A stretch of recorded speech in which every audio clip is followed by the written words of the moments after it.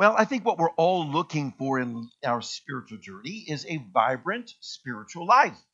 One that is full of all kinds of divine flow, of the goodness of God flowing in and through and around and ever for us, of the wonderful sense of peace and joy, of love, of wonderful harmony, contentment, all flowing in and through our lives. We love to be in divine flow.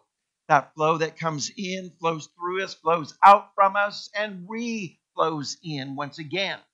Outside of my office on the second floor, you'll find a fountain that's been running 24 hours.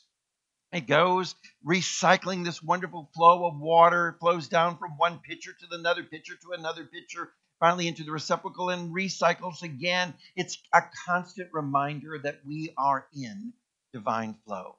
No matter what our experience may be today, know that you're in the midst of flow, and flow may bring something even greater, better for you, or the unfolding of good. When we're in that divine flow, we know that that which is our perfect desire of peace and joy is welcomed into our lives as we rest in that wonderful place of the divine flow of all good within us. So, what do we do to really help create and stimulate and maintain this wonderful flow? If there was only one personal attribute we would need, there's only one that would make this possible, I could say and emphasize this one key word, this one key element that's so crucial for our lives. It's important. It's that we have commitment. Commitment changes everything when it comes around divine flow, for it enables that divine flow to be sustained and consistent when we are committed to it. When we're committed to all the spiritual practice and all the wonderful works that we do within our hearts and our lives, when we do it consistently in the realm of a strong and powerful commitment, we maintain this wonderful divine flow. I'm so grateful that the outlet is committed to providing energy to the fountain, which enables that fountain to constantly flow. And so I appreciate that great commitment that's there. For that commitment keeps that wonderful message going to me. Every time I come to my office door, I remember I'm in divine flow. But what's crucial for that flow to maintain and to be sustained within our lives is a level of commitment. Commitment being dedication, devotion, allegiance, faithfulness, attentiveness. And this time of year is the great season of commitment failure. That's right. How many of you made these wonderful New Year's resolutions? Yes, we all begin the year with a new commitment to diet, exercise, the new you, the wellness, health, and vitality, eating right. We think about all these wonderful things and we say, this is my year. I'm going to quit smoking. I'll drink less, maybe not drink less, but I'll stop drinking some. And all go on. We make these bargains with ourselves, don't we? And this is the season of commitment failure. Good intentions, sometimes slipping away. When asked, what exactly is a New Year's resolution? Well, it's a to-do list that lasts for about 2 weeks. And that really sums it up. Because it's full of all kinds of great intentions for our lives. But sometimes the focus is lost in that journey and it drifts away like an untethered boat that hasn't been tied to the dock. It wants to slip away with every little wave and current from our lives because what's lacking for us is a level of commitment to it. Now, commitment wanes often when we lose sight of the goal. We keep forgetting. Oh, yes, I wanted to lose weight because I wanted to get ready for that bikini season. And you're thinking all about that when you're going to slide into this wonderful summer attire, or you're thinking about, and you lose sight of the goal when those donuts are being passed at the office, and you lose sight of the goal when there's this opportunity for desserts at a party, or you lose sight of the goal, and you know what it's like. When we've lost sight of the goal in our lives and it slips away from us, there goes our level of commitment. So it is when it comes to our spiritual life, we have to ask ourselves, what's the goal? What's the goal that we really want? What is it we're trying to achieve? Now, Jesus said, follow me. Did you ever stop to ask, wait a minute, where is he going? Where to follow you? Where? Where do you want to go? What are you saying, Jesus? When you say, follow me, Many people say, oh, I can't wait to go to Israel. I want to walk on the steps and I want to walk on the stones and the roads where Jesus walked. I want to follow him in these footsteps. I had the opportunity of going to Israel years ago and have the opportunity to walk on these roads and say, Jesus walked here. These stones were here. It's wonderful to think about following, but wait a minute, where was he going? You see, it wasn't about an earthly destination. For the goal there, we get confused and we think, well, of course it's not an earthly destination. It's follow him to heaven. But Jesus intended for us to experience something here, now. I might illustrate this best that the goal of our spiritual life is found in this. Picture the bicycle wheel with all its many spokes, and it's radiating out from a central hub. You know, that wheel, the little hub in the middle, all those spokes going outward. You know how those spokes, as they come from the rim and head towards the center, they get closer and closer together, don't they? That center hub is what sustains and holds everything together. And that describes our spiritual life, where that central hub is God. Jesus is saying, follow me into this wonderful place where you are so centered, where you have now encountered, where you've experienced God to the fullest. And so it is that each one of those spokes, as we draw closer to the hub, we find that we are even more connected in the sense of oneness, one with one another, that we can sing, I love myself so much. That, and that we move on from that you can love me so much. And we move on to that understanding, this wonderful sense of connectedness and love that happens within our lives. Jesus is saying, follow me to come to this center, come to this place of awareness of God here, now, in this moment. It's not so much when you die. That's not the purpose. For your life here every day has a purpose for living. And that purpose is to encounter this divine, to come to this hub, to come to this center, to find this wonderful sense of oneness with God, and to find this wonderful place deep within. So how is it we keep this focus then that will enable us to get to the center? If commitment is crucial for our spiritual growth, and it is the continual experience then of divine flow that commitment operates and facilitates, well, tell me, how do I keep my commitment? I'm so glad you asked. Because here's it is. Scripture is unfolding for you very simply this. The text you read today from Isaiah 26, verse 3. Thou wilt keep him in perfect peace. Keep, sustain. Because in the midst of commitment, there's perfect peace. When we're committed to something, we find the peace. When we're not committed and there's this wavering state, it's not a peace about whatever we're trying to achieve within our lives. That will keep him in perfect peace, whose mind is stayed on God. Stayed, centered, who's come down to the hub, who's reached and attained that center space, that has followed Jesus in a pathway that's brought them to this realization of the divine within their own lives. Have this personal experience that's so dynamic. Thou will keep him in perfect peace, whose mind is stayed on thee, because in that state, it's easy to trust. That's this beautiful passage that is this guiding force for us to help us to understand, how do I keep this commitment that would sustain a day-to-day experience of divine flow happening within my life, of the blessings, of the goodness, of the wonderful peace and joy, all that is of God that is intended for me?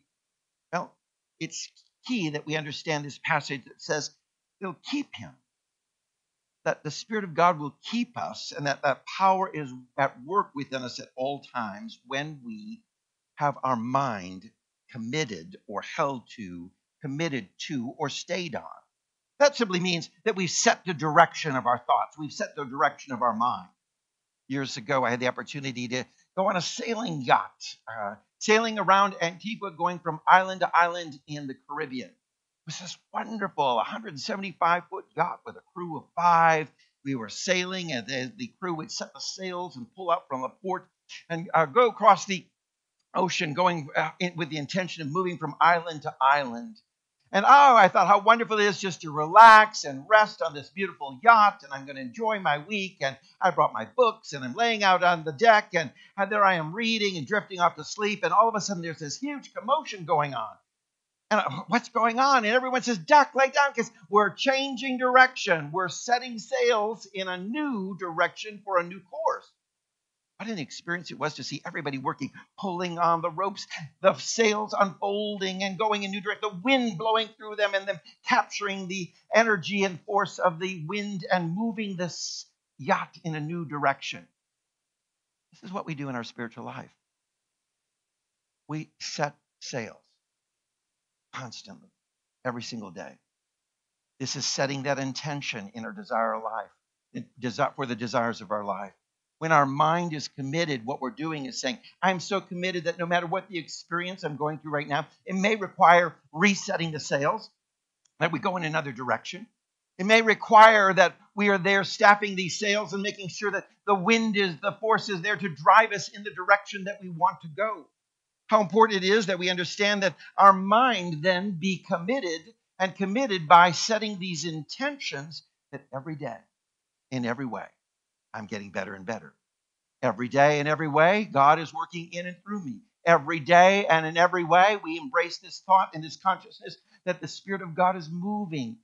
That's living in expectancy. That's our theme for this year. That's the whole idea, that every day we've set the sails and we're setting a course for expecting something amazing to unfold within our lives. Next thing that's really important that we find in this passage is that we remove all distractions. Because if our mind is going to be stayed on God, we have to make sure that those distractions, those little thoughts that come through, are released and let go and dismissed. The greatest challenge to our spiritual life is when we start entertaining these chaotic thoughts of mind chatter, the monkey chatter going on in our head, those kind of thoughts that want to create obstacles to our belief and our hope and our trust for the highest and best, that want to stir up doubt within us. We need to find ways to remove all those distractions, because we know how it is in our life. Shiny things really attract us and pull us away at any moment, don't they? Wait. And there we go.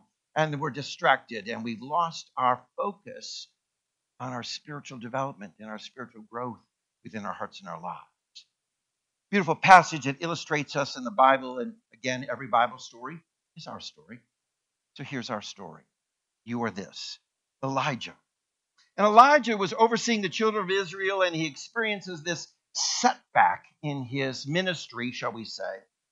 Jezebel is in power, and this queen allows the worship of Baal. But Elijah destroys the idols and tries to bring an end to this kind of worship that's going on. And the angry queen Jezebel seeks to destroy Elijah, and he runs off, fleeing for his life. He's scared. He goes off into the wilderness. That word wilderness then to us really symbolic for going off into the woe is me moment, or the confusion, or the depression, or the sadness. And yes, even that victimness that we sometimes want to go to.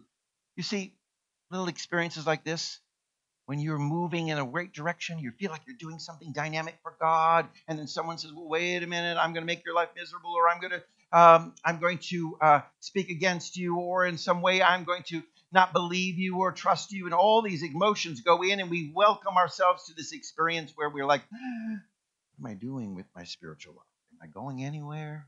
Is this really, oh, woe is me, and I'm just a victim to the world around me? And we get distracted. You see, Elijah got distracted by these experiences around him. And yet he was the prophet. He was the one supposedly bringing the light to the world. And suddenly he allowed this distraction to diminish that light. And he begins to say, take my life. Oh, drama queen. We love this because it's so drama. You know what I mean? I can just see all the, oh, take my life. You know, I want to die. I've done all this and now no one appreciates me. No one loves me. Yeah. Did I say this is our story? Yeah. Your story too? We've all been there. We've all had this moment. Something happens. It distracts us to the point where we are now, oh, you don't know how difficult it is. You don't know how painful this experience is. You know how it's so, woe is me. Oh, why, Lord? Why me? And we sing these old songs over and over again in our lives, thinking of all this. you don't know the trouble I've seen, and we go on with this within our lives. And so Elijah sits under this tree, and an angel comes to feed him and offers this advice. It says, get up and go to the mountain. Get up and go to a higher place. Get up and move to a higher level. So he does. But what does he do? He goes to a cave, and he's hiding out in this place of darkness. And again, the Spirit of God speaks to him through this messenger and says, what are you doing in a cave? What are you doing in this place of darkness? What are you doing hiding out here? I said move on up to a higher place. Well, you see, he was misunderstanding everything. And so he goes to stand out in the higher place thinking, oh, okay, I've now achieved this high elevation. Now I want to experience all the divine of God, and I want to experience it all in my life. And so the wind began to blow. But God wasn't in the wind. And the earth began to shake. But God wasn't in the shaking earth. And the fire began to burn, this scripture says, but God wasn't in the fire. Not in the wind, not in the earthquake. What? Not in the fire? Well, where is God? Where is this God? And then a still small voice. The voice of God was heard in the stillness, in the quiet, in the embodiment of still. Be still and know. You see, we allow so many things to come as distractions in our life when what sustains us, what keeps our mind stayed, what keeps us in this place where we don't allow distractions to carry us away is the stillness. We don't find God in the earthquakes. We don't find God in the wind. We don't find God in the fire. And that just simply illustrates to us that we're looking for God in all kinds of things, in all different kinds of places. Wait a minute, we got to find God in this big cathedral, or we got to find God in this holy sacred place, or we've got to move to this location or that location to find God somewhere. We're searching always in the outward. And it's just simply be still, because God's not going to be in the wind, not going to be in the fire or the earthquake, meaning it's symbolic of where you're looking. But right here, when we look within, that's what keeps us in a mind that's stayed on God. When we go within in the midst of every storm and every challenge. Now, the key is staying in that presence, because commitment is about staying. It's not about coming and going, coming and going. And somehow we think that that's what commitment is. Oh, I try to explain that to my trainer at the gym.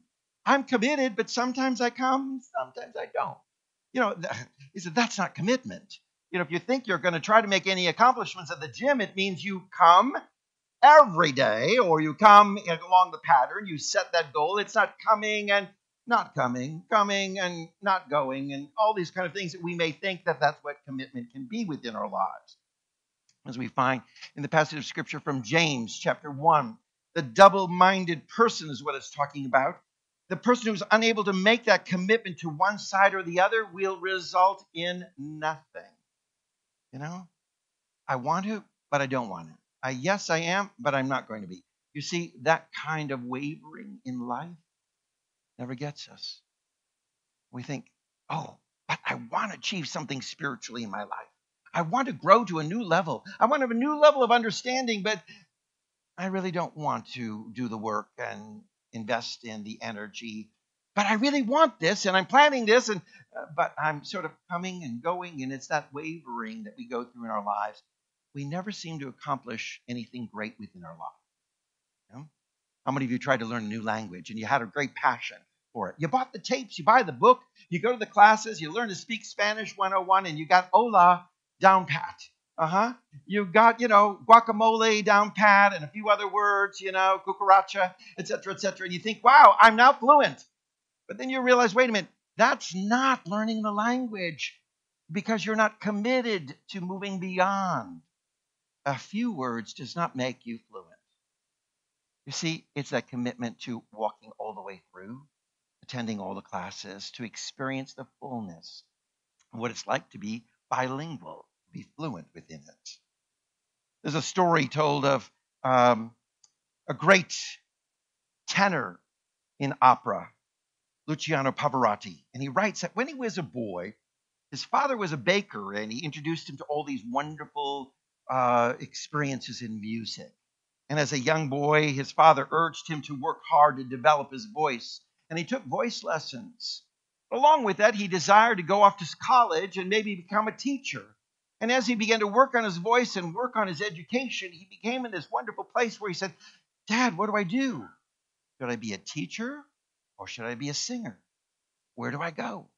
You see, I've got two choices in life. And the fathers replied to him simply this: you have two chairs. And if you try to sit on two chairs, you're going to fall between them. For life, in life, you must choose one chair. So choose. What chair will it be? And so he chose the music career. It floundered at first, didn't go very far. And of course, we know he is one of the great singers of opera in the world today. And his career took off because of a commitment to one chair. You see how important that is in our lives? We say, what is it we really want in our spiritual life? What do you want? Is it just a little bit of peace enough to just sustain me through? Or are you wanting to live the life Jesus called you to live? Abundant life, rich, full of prosperity and blessing, health, wholeness, and all the goodness that is intended for you. Because let me tell you this, I want to remind you over and over again, God didn't bring you here to suffer. You know? Somehow we think, oh, suffering saints is the holy journey for our life. And we think somehow that, well, the more we suffer, that's God's intention for this world. I want to remind you over and over again that all the passages of Scripture talk about abundance, fullness, richness of life, the generosity of God, all these things, and they go over our head because we've got somehow an idea of our piety being found in how much sacrifice we make and how great our suffering is. And yet, that's not God's intention. That's man's intention. So when we understand this, that the divine promise for us is available to us, that we live in this realm of a successful life every single day of our journey. Success. Success in everything that you do. Success in every way. This wonderful experience of the divine love flowing in and through you in wonderful relationships and in encounters of harmony and peace with the world around you. This wonderful feeling of being health and walking in health and wholeness and healing being yours. All these things are available to us if we want them and if we're committed to them. Then divine flow happens. And it happens in us. And it flows through us in wonderful and powerful ways. It says, thou wilt keep him in perfect peace whose mind is stayed on thee, because he trusts, because the person trusts in God. You see, it's really a wonderful place to be when we trust in the Lord with all of our heart, because that trust is this demonstration of a commitment, isn't it? When you trust something, when you trust it to be so, when you trust it to be true, there's a commitment to it, that you rest in it. You know, the other day we were climbing up on the roof and we opened up this big extension ladder to get up on the roof of our 2-story home to check on the eaves and some of the pine straw that had collected in the little cracks and crevices on the roof line. Well, let me tell you, it took trust in that ladder to ascend. Every time I look down and, okay, we're going to go a little higher, and I look down and, okay, I keep trusting, I keep trusting, I keep trusting. And that trust was based on, I am committed to this ladder. This ladder better hold me. This ladder is going to keep me. This ladder is going to help me ascend. This ladder is not only going to take me up, but the ladder is going to help me get down. That's trust. And that's a true commitment in it. Because the thing about commitment is, it doesn't have an on or off switch.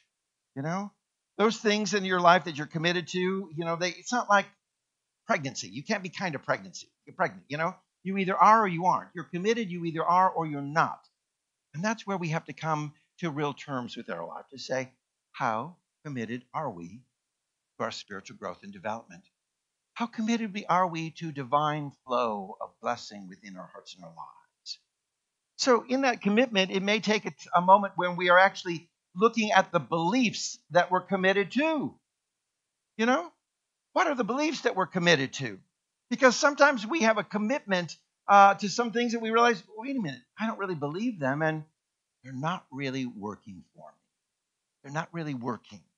Sometimes we have these commitments that we need to check out and reevaluate, seek greater clarity about, and having the opportunity to really evaluate them and say, what is it I really believe, and how does it fit, and how is it working in my life? is when we think of God being so separated from us, that God's somewhere up in the sky, you know, and then we want to say, well, there's not a spot where God is not. But wait a minute, you just said God's up in the sky. God's up in heaven. God's sitting on a throne. God is in one location. How can you say that God is everywhere? How can God be everywhere when God is in one spot? When we make God into a being and say God is this man, God is this being in a physical body somewhere up in the heavens in the sky, then how does he become this wonderful presence that is felt everywhere? See, sometimes we have to look at our beliefs and say, if we're going to be committed to them, do they really work for us? Are they really there for us? If we believe that's in this concept that God is a punishing God and that if you fail in some way, God is going to send you off to hell, then we have to ask ourselves, what do we believe about grace? Do we believe grace is unmerited favor? You didn't earn it. It's just given to you. God says, I'm gracious. I give this to you. The question is, does grace end? Is there a place where God says, okay, today I'm done with grace. Wrap it up. No more grace for you. I'm sorry. Amy, you're done. We've done everything we can. We've been as gracious as we could. But now no more grace for Amy. I'm sorry. She's out. Okay. We all know that now. Okay. So, but that's not God. God is unlimited grace. So then how can grace be unmerited favor given freely to us? And then we somehow believe that God's going to send us off to an eternal, forever and ever punishment of burning in damnation and hell. Ooh, how does that work for us? How do we balance this out? How do we connect the dots on that? We believe God's full of grace, but does grace end? Do we say, well, no, grace can't end. So then how is it that God says, well, I'll be gracious to you while you're burning, enjoy yourself, but just know that I'll be gracious to you, spend that time in hell and those flames and gnashing of teeth. You see, then we have to ask ourselves, what do we believe about this? How does it work in our mind? So then we understand what was being taught to us that Jesus brought about of his understanding of that which is hell is that which we're creating in our own mind and happens through our lack of commitment. We create our own hell here, now, in this moment. And God's grace, yes, is with us through this journey of life, ever giving us unmerited favor.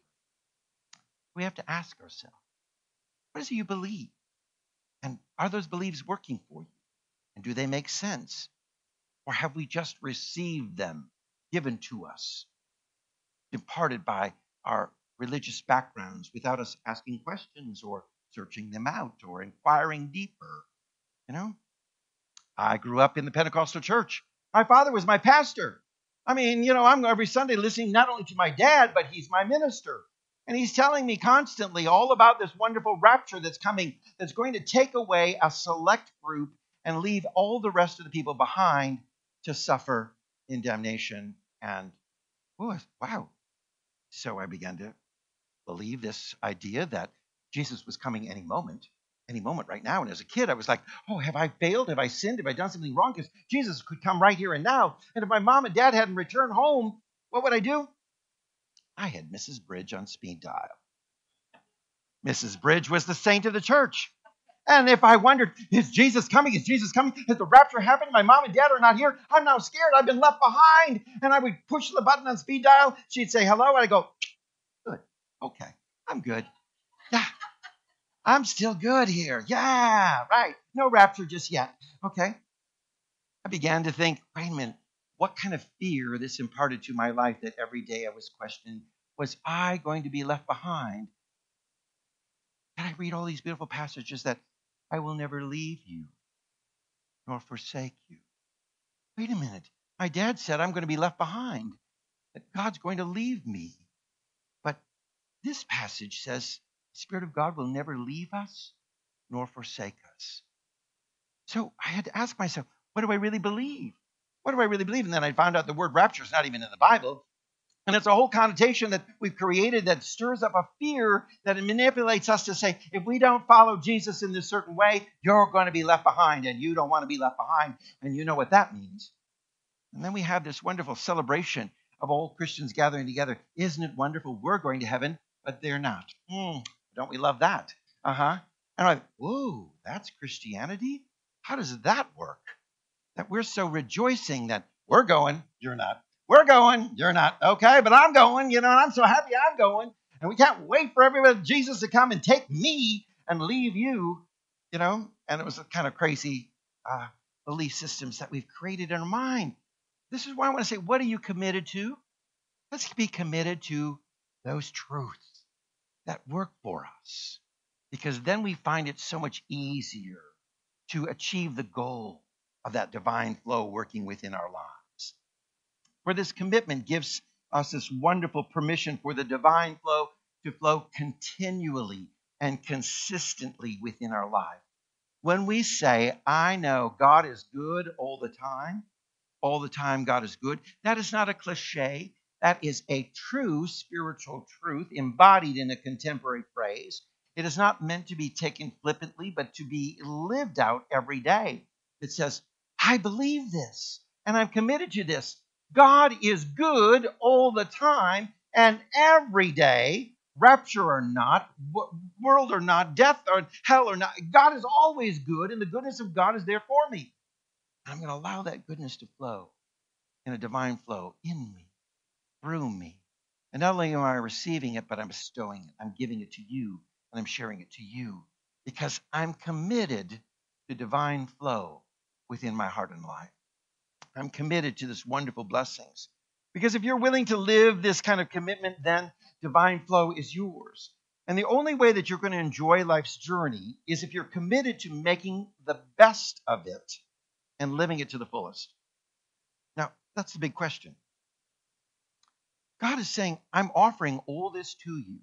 Do you want a good life? Do you want a full life? Do you want a blessed life? It's there for you. It's all there for you. No matter what you're going through, the blessings of God are there for you. This is the goodness of God. Even in sickness and in health, there is blessing in all realms, in all ways for us. Do you want it? It's there for you. If you're committed to making the best of this life, you'll have the best life. If you're committed to living the highest and best, you will be living every day the highest and best in your lives. The question today is divine flow. You want it? It's yours. The cost is this: staying in the presence. That mind that is stayed on God, stayed on thee, as it says in Isaiah. And staying in that sense of that we're not allowing any distractions to carry us away, to remove us. Oh, one of the challenges you have over the years, I've been the pastor here. This is going to be my 20th year this September. And I've seen so many people come and go. Come in with a fire and a passion, find a new boyfriend, gone out the door with a fire and passion. I've seen them come in with a fire and passion, and then a job take them out. Fire and passion, they're gone. I've seen them come in with fire and passion. Oh, I'm excited about all this, great things that God's going to do, and this is the church, and good things are working in and through me. And then something happens in their life, and there's a distraction, and they're taken away, and we ask, where are they? What happened? I'm ever challenged by those clergy who will take the job as clergy and preach every Sunday, you need to be in church. And then Sunday, they're no longer employed and receiving a check. They're not in church. And I'm like, what? How can you do that? How can you say? Because it's the true essence of commitment within our life, the depth of commitment within our life. Because the richness of blessings and goodness are there as we are committed. And as we demonstrate that commitment, we open the doors for a consistent, a constant flow of the divine within our lives. For the more committed you are, the more you can experience flow to the deepest and purest levels, and it unleashes all of its power. Amen. Amen. So